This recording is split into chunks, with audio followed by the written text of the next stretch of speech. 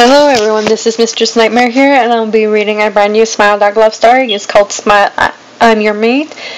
Please make a note, this story is one of the original stories I have made, but it's barely work on progress because it's like the brand new story I've been working on. Anyway, I do not like people copyrighting the story, so just take that in notice. Anyway, let's read chapter 1, Smile, I'm Your Mate. Storm's part of you. Scram! The man at the butcher shop tried hitting me with his broom, making me yelp as I bite down on his leg, making him scream as I grabbed some meat and bolted to the nearby alley. Yes, I was no longer adorable, cuddly doggy. I was the complete opposite. My black fur with red eyes and dog teeth that looked like a shark. I was no cute dog. I was something from your worst nightmares. I was a freak to them. Hey, I was proud of being the way I was. All I needed to survive, and I was thin, where you can see my ribs. They just love to torture me, don't they? Love to take out my hate on them. I always wondered why I stuck around this place. They didn't care for me, and I know all they wanted me dead. Forget it. I need to find a place where I can eat my food. I walked down the alley and found a spot where I can eat. Where no one can bother me, I sat down and laid down to eat my meaty treasure. I forgot when the last time I ate. Hey freak, what you got there? A griffin voice called. I whipped my head and glared to see a thick black pit bull growling in the moonlight. What does it look like, Razor? I growled and continued to eat, making Razor mad. There's no way I'm going to give him my food to this mutt. Hand it over, he sniffed towards me. I growled, showing my sharp teeth. Just try it, mutt. You'll be dead before you can even take my food, I growled, waiting for Razor to make the first move. Fuck off, let the lady eat. I heard a husky bark, making my ears prick up. Somebody who was actually defending me? Of all cursed things? Really? Me? I must be dreaming.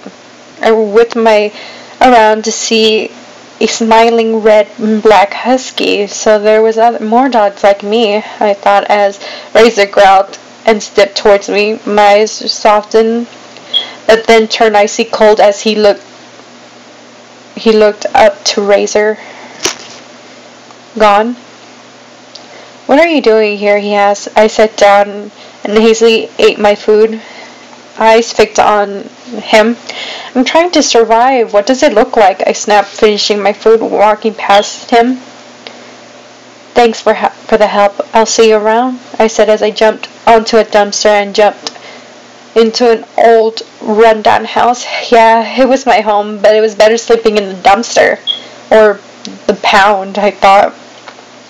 As I fell asleep for a bit and waking up by the moonlight hitting my face, as I got up and jumped out the window and made my way into town running for what felt like hours.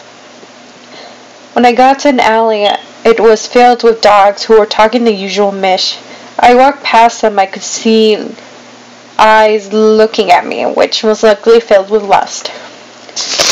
Look what the cat dragged out of the bags.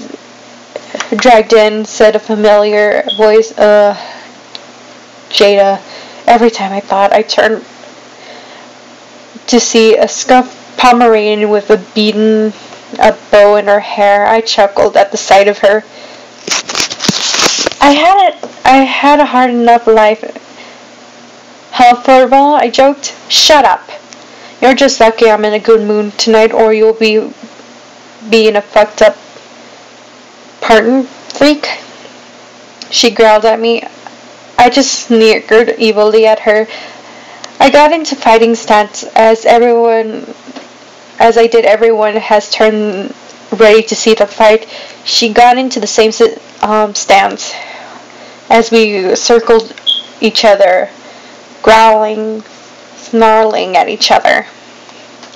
She pounced at me, but I ran out of the way and she hit the side of the garbage. I can hear laughters from the other dogs cheering my name. Jada growled, but by the looks in her eyes, she meant business. This time, I pounced at her, biting and clawing at her. Damn straight, I'm a fighter. And what do you think? I was just drying, pressing hair flip. I thought to myself as I pinned her to the ground. I was about to bite her to end the fight. I heard a crazy howl coming from the entrance of the alley. It sounds like demonic. All the dogs scattered, including Jada, who wiggled her way out of my hold. "Well, we'll settle this next time, bitch," she yelled, running with the others.